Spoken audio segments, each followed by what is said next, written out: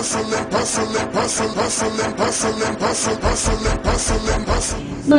FM. Good morning. If you've just joined us, you have joined us at the most opportune time because I'm so excited and I'm just oozing with anticipation. As I was telling you earlier on, that guy, I love businesswomen and I love women that just seem to have just come in their own fullness. So this is why I am just turned to the max. Royal Hustlers, we're getting to know CEO of One Economy Foundation, Uajo Akwenye. She is the 2019 winner of the Community and Government Award at the Namibian Businesswoman of the Year Award. And she is here on 99 FM on the Ignition. Good morning.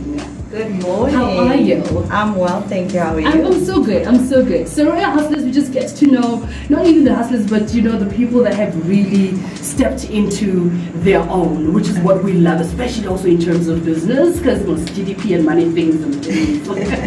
So let's start there. Please tell us a little bit about yourself. Well, my name is Uajo Akwenye. Born and bred in Windhoek, Namibia. Where can I start? So in terms of my hustling, I think let's get straight to the hustling. Yes. I think I've always had an entrepreneurial mindset, and I studied at the University of Cape Town. I'm not sure if you've ever heard of Marcel's frozen yogurt. No? Okay. So you've only heard of Wakabay. Yes. So in Cape Town or South Africa, Marcel's is a very popular frozen yogurt brand. And when I came back from Cape Town, I realized we don't have Marcel's here. So why not? Because that's what I used to reward myself with after assignments and exams. So I called up Marcel's and I asked them, would you be interested in coming to Namibia? And they said, well, we actually spoke about it and we're actually keen, so let's have the discussion. So we went back and forth, and eventually they gave me the franchise license to bring Marcel's to Namibia, which was a first for them and obviously a first for me. So Marcel's started here around 2013. I had quit my full-time job to pursue Marcel's full-time. Wow. Yes, a big leap of faith. Huge. Yes.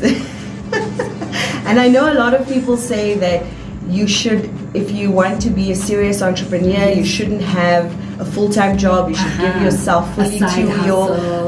But I kind of feel like wait it out a little. I learned a lot in that lesson, in that leap of faith. So yes, I took a leap of faith. I started Marcel's. We first started a distribution line to introduce Namibia to Marcel's. So we first sold it in shops. So it was really humble beginnings. I would drive around with my vehicle, not a frozen vehicle, drive around with it, pack it full of frozen yogurt, delivered shop by shop, made good friends, built relationships with retailers. It was a very good experience. And then in 2016 April, we were ready to start the actual shop. So the little kiosk where you get the frozen yogurt with the toppings, etc. That's what they're really known for. So we started with that. It was a struggle at first. No mall. Those days it was really difficult to get into malls. Now they are begging you to come in. But back then it was really difficult, and I really had to think outside the box, which I did. So because I built this relationship with my retailers, I approached Pick n Pay and I approached Spar and I said, look, you've got a lot of floor space that you're not using. Can I set up a shop inside your shop? And they thought about it. Spar was keen, Pick n Pay was keen, but Pick n Pay went for it first. So we opened up inside, we built a little 12 by 12 square meter shop inside Pick n Pay at in Kleine Cooper at the Lifestyle Center. Yes, and we started trading and we did really well. But eventually I learned the lesson that the first 3 years your business cannot carry you.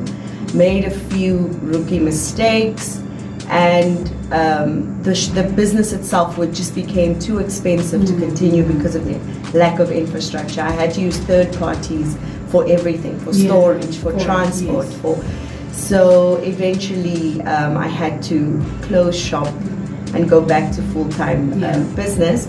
But that opened up the door to the One Economy Foundation, which I am grateful for. So I have zero regrets. I've learned a lot, and I would do it again if I could.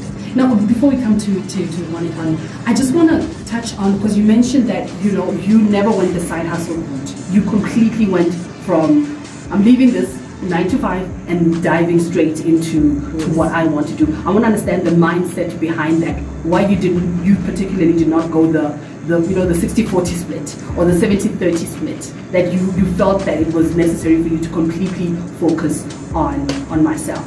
It was a couple of things. Passion. I was very passionate about the idea. The vision was strong for me, and I felt I wouldn't be able to give it my all if I stayed with the 8 to 5. And also it wouldn't be fair to my 8 to 5 job, because I would probably be doing some of what I should be doing for myself during my 8 to 5. So I really had to make that decision of, am I going to put everything into this and push it so that others can also believe in it, or am I going to give it half-half? So looking back and going forward, if I had to do it again, I would probably go 100% again. But I would just do better homework. Because I was about to come there, because there's no failure, there's just lessons. So what lessons did you learn from your journey with myself? So many. The first one is that I've got what it takes. I think that it was character, self-development, very character building experience. Secondly, that money isn't everything for a business. Yes, and that's probably the last thing you need along the journey. The first thing would be to train yourself. So educate yourself on this industry. Go for as many trainings as you possibly can. Find a mentor. Find accountability partners. If you can appoint a board, appoint a board. Just somebody to keep you accountable, because when you're in it alone, you sort of start to cut corners because there's nobody you need to answer to. And if your business model is bulletproof, and then any bank would bank you, right? So money isn't really the first thing you need. I think when I approached it, I thought money was all I needed. And what I've learned is no. And like Vusi Tembequayo says, if you want to own a chicken farm, start by selling eggs. So I believe in that because of my experience. So I would have maybe chilled on the distribution a little longer while I really make sure that the market is ready for the kiosk. So yeah. And now here we are with One Economy Foundation. Which is? And you won't believe it. The First Lady, she's the founder and chairperson of the One Economy Foundation. It's a NGO that really takes a multidisciplinary approach to social inequality, developing programs that address social inequality in education, entrepreneurship, sexual and gender-based violence, full spectrum. And when she approached me for One Economy, she said, because you failed so dismally. I was like, this is where we're going to start. Thanks. I feel so much better about myself. I feel appreciated. Yes. Because you failed so dismally, I feel there's a lot of experience and lesson that you can impart to others. And I think it's value that you can bring to the foundation. So I'd love to have you on the team. And that, once again, really shifted my mindset about my experience and gave me the confidence to take on that challenge. Because she didn't see it as failure, she saw it as lesson, she saw it as experience. And if I see it that way, then surely there's a bright future ahead. And what excites you about the foundation? What excites me the most is that potential and people are at its core, and that's what motivates me in general. people are at the core of what the One Economy Foundation is about, and our programs aren't modeled to suit so much the need or just the need, and it's actually modeled to suit the person. So we frame it around the beneficiaries. And that's why we're flexible in our modeling. And even with COVID, we were able to adapt because of that flexibility. So people definitely motivate me and energize me. I'm the kind of person where if you want to get me out of bed, just tell me how many people there'll be, yes, who will be there, and I'll be up. And then potential. I think in the same vein where if you look at our team, many of us don't necessarily come from a history of running organizations. I've never been a CEO of an NGO, but yet our potential was seen. Yeah. And because of that potential, we've actually managed to manifest that. And it's the same in our programs. We see potential in our beneficiaries. We see potential in things in Namibia being able to change. And because of that, we bring passion, we bring drive. It gives us a sense of purpose. And that's why I think we're doing so well, is that it's people-centered and potential-centered. And what's the one project that stands out for you? Well, I'm going to be biased and say all programs under my pillar, which is the entrepreneurship pillar. Oh, yes. But they really do stand out for me personally because of my journey, because of my interests, and also because of the beneficiaries we have. They are absolutely amazing people, and they actually inspire us to get up every day because you see the impact of your work. And I think it's seldom that somebody gets to see what they do, the reward of what they do. You know, most people aren't in that position. They push paper and they don't know what the end result actually is. Their contribution towards that end result is. But here we get to see lives changed every day. And my beneficiaries empower me to see greatness in the small little things. You won't believe it when I drive through Havana or I go see them, because we work with grassroots entrepreneurs, and when I have to do my site visits just to check up on them, see how their businesses are doing, and I drive through those areas, I am so inspired. I feel like starting a business again, because they do the most with the least. Yes, and it works. And then you come to this side of Independence Avenue and everything is so complicated, you know, and it doesn't have to be, and that really, really motivates and inspires. So that is my favorite program. It's where we give collateral funding to micro grassroots entrepreneurs who can't access funding from a bank, and we also empower them with what we call the 3 C's, so capital, confidence, and character. You had me at confidence. You had me there, because like you were saying, capital, money. You can give me 10,000, but if I am not in the right space and mindset for it, then it's just going to go down the drain. Yes, and initially we did start by giving in entrepreneurs money and then training, and then we saw that doesn't work, so we changed the model. And we now train them. So you don't necessarily qualify for funding, you first qualify for training. And based on your performance in the training, you then qualify for funding. So we've now taken that approach because we're seeing that it's really capacity that's lacking. So now, looking at the entrepreneurial space, especially amongst the youth, what are we, or even the grassroots that you're working with, what are they doing right? And what can we do to get us to that next level? Give me good news first. What the youth is doing? What are we doing right as entrepreneurs? Okay, well, I like the fact that you're going towards youth, because then I can also tell you that the One Economy Foundation is taking a new direction. So for our next 5 years, we are taking a youth-focused direction. And but not with me at the helm. It will be Mr. Sam Mandela Utoni.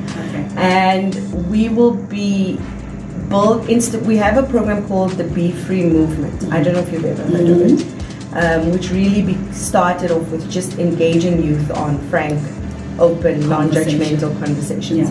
So that has been one of our flagship programs.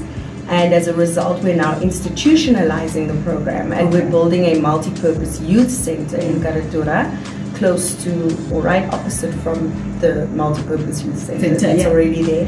And this one will also, just like all our programs currently, have an innovative multidisciplinary approach. And we're going to integrate our entrepreneurship, education, etc. into the center. So we'll have different hubs. So we'll have an innovation hub, skills development hub, medical hub, so that youth can access health services. And so what I see from an entrepreneurial perspective that youth is doing right is that they're pushing the innovation envelope. So that is quite exciting. So they're daring to enter the tech space. They're daring to enter the social enterprise space. So they're actually coming up with solutions that impact society that for the better. And I think those are the sort of initiatives that are really, that have the potential to put Namibia on the map. Because if you look at programs, international platforms that offer funding or offer opportunities, they're looking for innovation, they're looking for social impact. Social enterprise is now the buzzword, you know, and socialpreneurs for yes. I'm a socialpreneur. Okay, so in that aspect, I think that's where the youth are really pioneering. So what extra do we need to get us to that next level? I think the extra is a collective effort. So I think what we then need to do from a structural perspective or point of view is to put in place what they would need in order to make a success of that. Do you understand? So a lot of our structures are still very traditional. They still support very traditional forms of business. Even if you look at funding. Funding, when you come with a tech idea, which is a high risk idea, you know, your traditional funding tools don't really support a high risk model. So I think it's a collective effort and I think everything starts with dialogue. So to start having that dialogue and see, okay, where are the gaps? Because if you look for the past 4 years that I've been with the One Economy, they've been pushing manufacturing, right? And export. Make indigenous products, get them on the shelf, send them out. I mean, how many essential oil products have you seen? There's so many popping up. But what used to be a problem was barcoding. So if I produce this product, I would have to send my, have to get barcoding from South Africa, which is an expensive exercise. And it used to be my favorite example to use on platforms, but now recently the Namibia Trade Forum introduced barcoding in Namibia. Well done, Stacey Pinto. So now I need to come up with a new example because that's fixed now. So now, you know, it really opens the doors for local producers when we have that barcoding in place, because it's a requirement internationally, even locally.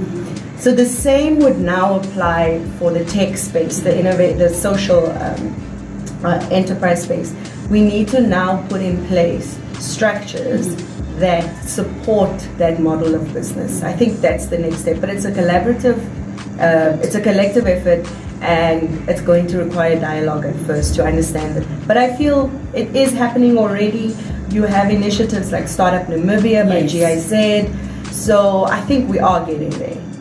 Yes, and One Economy through the Project Be Free, which is the center, will also add its 2 cents to that, will also contribute its 2 cents to that development. Well, we're very excited. As the youth know, like, oh, we're going to be having our own little section in One Economy. We're very excited about it. So finally, how does one then become a part of One Economy? Do I need to just check things out on the website and have all of the information there? Are you on social media? And things. Yes, we are definitely on social media. We are on Twitter and Facebook. Our Twitter handle is @1_Namibia, and our Facebook account is One Economy Foundation. And we also we just recently started with Instagram. We're still sort of testing it out. because you can't be youth and not have Instagram, right? We're also busy with YouTube, so we're really building our social media profile, and soon we will be launching our website. Okay. So if you want to get involved, you can either connect with us via our social media pages, or contact our offices at 061-270-7806, or email us at admin@oneeconomy.org. The one is a digit, not the word. Okay. Yes. And we'd be happy to receive your request and process it and see exactly where the fit would be. Oh, that's beautiful. Thank you so much for coming. I really appreciate this, and I really appreciate to know that we are being supported as not only the Namibian youth in entrepreneurship, but entrepreneurs in general. So we build, because Namibia is, we are the potential. Because we're not even at the potential now. We're like, we're making things happen. We're doing the things that the youth would say. Needs to be done. No, we're very excited. We truly believe we're going to do great things through the center with the youth at the helm of it. And I mean, Sam is 26 years old. Imagine, and he'll be leading it. He's taking over from me, so I'll be stepping down and leaving the One Economy Foundation, but in very capable hands. And our team, majority of them now is 26, between 26 and 32, 31. So it's a very young team. So we really think we're going to do great things through that center, and we're excited, and we call all youth on board to participate. There's something for everyone. Thank you so much for coming. Thank you for having me. And that was Uajo Akwenye, CEO of One Economy Foundation. And if you're thinking, oh, I didn't catch that, Twitter at @1_Namibia. On Facebook, it's One Economy Foundation. Website soon to come. Instagram, still check them out. Otherwise, here's the number again: 061-270-7806. That's 061-270-7806. And you can furthermore email them, admin@1economyfoundation.org. Now, admin@1economyfoundation.org.